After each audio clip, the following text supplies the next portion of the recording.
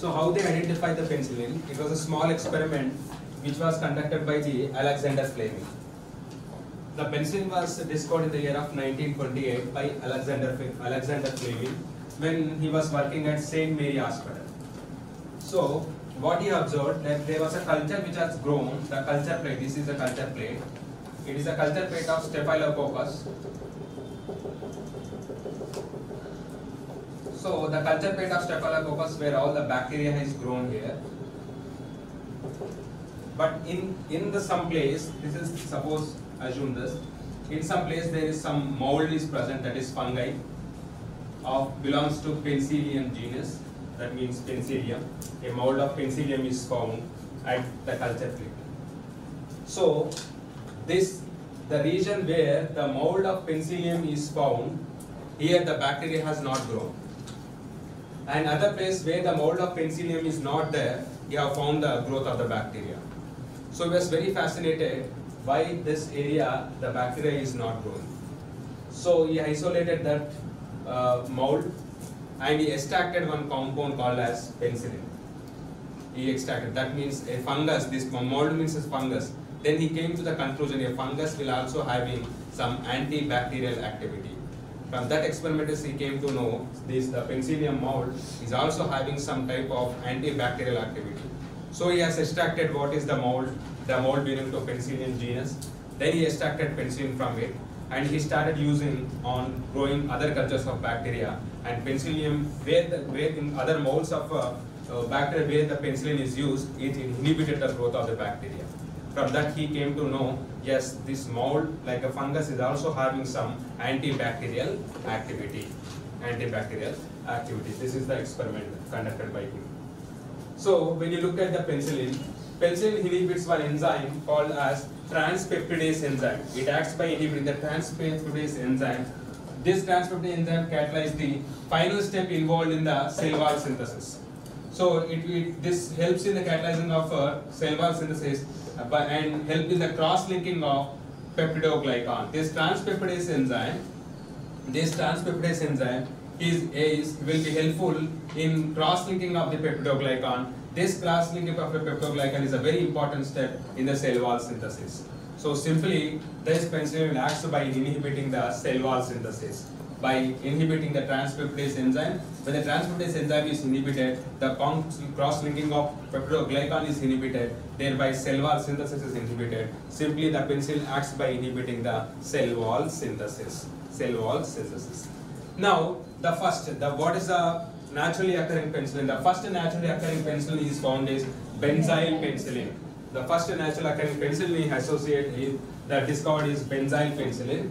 This benzyl penicillin is active against a wide range of infection. It is active against a wide range of infection. That means we have some penicillins called as beta-lactamase resistant penicillin. Beta-lactamase, because many of the drugs this penicillin contains one ring called as beta-lactam. It causes a drug called as beta-lactam. So when the beta-lactam ring, when penicillin is given, the bacteria is producing one enzyme called as beta-lactamase, and it is inhibiting that beta-lactam ring. When the beta-lactam of penicillin is broke down, whether the penicillin will show action?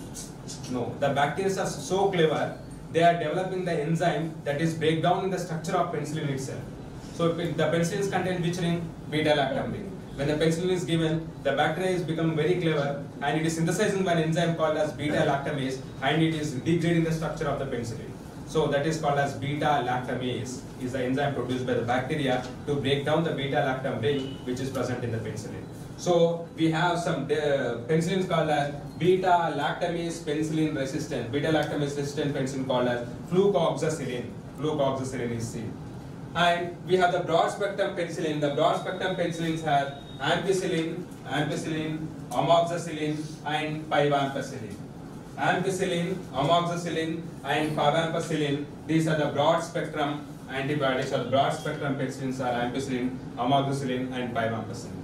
And we have some extended spectrum penicillins. We have some extended spectrum penicillins like ticarcillin, This ticarcillin, it is used in the treatment of Pseudomonas aeruginosa infection. It is used in the treatment of Pseudomonas aeruginosa infection. We use ticarcillin. It is an extended spectrum penicillin. And the last one we call it as co-amoxiclav. The last one we call as co-amoxiclav. This co-amoxiclav is a combination of amoxicillin plus clavulanic acid. The combination of amoxicillin plus clavulanic acid is called as co-amoxiclav. This clavulanic acid is used. It is a beta-lactamase inhibitor. This clavulanic acid is a beta-lactamase inhibitor. That means when the bacteria is synthesizing the enzyme beta-lactamase, it is inhibiting that enzyme. It is a clavulanic acid is a beta-lactamase inhibitor. It is given in combination with amoxiclav, amoxicillin. That combination is called as co-amoxiclav. The previous question is co-amoxiclav is a combination of amoxicillin plus clavulanic acid, not ampicillin. It is a amoxicillin plus clavulanic acid. Name some broad spectrum penicillin examples. Examples are ampicillin, amoxicillin, 5-ampicillin. Name some beta-lactamase resistant penicillin, flucoxacillin. Name the first synthesized naturally occurring penicillin, benzyl penicillin. And the mechanism of action is acts by inhibiting the cell wall synthesis. And the penicillin was found by the Alexander Fleming in the same way as well. When you look at the pharmacokinetic aspects, the pharmacokinetics aspects of the penicillin, when the penicillin is given through intrathecal administration, the intrathecal administration of benzyl penicillin, it will cause convulsion. When it is given through intrathecal administration of which penicillin will cause convulsion? Benzyl penicillin. So this does not cross blood-brain barrier. They will not cross blood-brain barrier. And this elimination occurs very rapidly. The elimination of the penicillin will occur by tubular secretion. The 90% of the penicillin which is excreted by which form? Tubular secretion. Through tubular secretion, but secreting inside into the tubule, the penicillin is excreted. The excretion of the penicillin. It was a previous question. The excretion of the penicillin is through tubular secretion. And the benzyl penicillin is the first naturally occurring penicillin, and the benzyl penicillin, the first naturally occurring penicillin, benzyl penicillin has lower TF. The TF of benzyl penicillin is very low. And when you look at the unwanted effects, definitely this penicillin will have some hypersensitive reactions are seen, and it causes skin rashes and it causes fever. It causes hypersensitive reactions, it causes skin rash and fever, it causes serum sickness, and these two are important. Anaphylactic shock is seen with penicillin, and Juris eczema reaction. Juris eczema reaction is seen with the penicillin, and anaphylactic shock is seen with the penicillin. Serum sickness, skin infection and rashes, and hypersensitive reaction, these are seen with the penicillin. These are seen with the penicillin. And it is also used, like when the clinical uses of the penicillin, when you look at the clinical uses, the first penicillin is used in the treatment of bacterial meningitis. The first use, it is used in the treatment of bacterial meningitis. This bacterial meningitis is caused by one species called as Neisseria meningitidis. It is caused by Neisseria meningitidis and Streptococcus pneumoniae. The meningitis which is caused by Neisseria meningitis and caused by Streptococcus pneumonia, this bacterial meningitis is caused by this species, and penicillin is used to treat the bacterial meningitis caused by these two species. The Neisseria meningitidis species and Streptococcus pneumonia species, they cause bacterial meningitis. To treat that bacterial meningitis caused by these two species, the usage of the penicillin is recommended. And for the treatment of bone and joint infection, the bone and joint infection caused by Staphylococcus aureus infection, we use flucoxacillin, a type of the penicillin called as flucoxacillin. It is specifically used for the treatment of bone and joint infection which is caused by Staphylococcus aureus species. And next one, for the treatment of skin and soft tissue infection. Skin and soft tissue infection caused by Streptococcus pyogenes and Staphylococcus aureus, we use benzyl penicillin and flucoxacillin is used for the treatment of skin and soft tissue infection. For the treatment of skin and soft tissue infection caused by which species? Streptococcus pyogenes and Staphylococcus aureus, we use benzyl penicillin and flucoxacillin. And the last one, for the treatment of animal bites. For the treatment of animal bites, we use co-amoxiclav.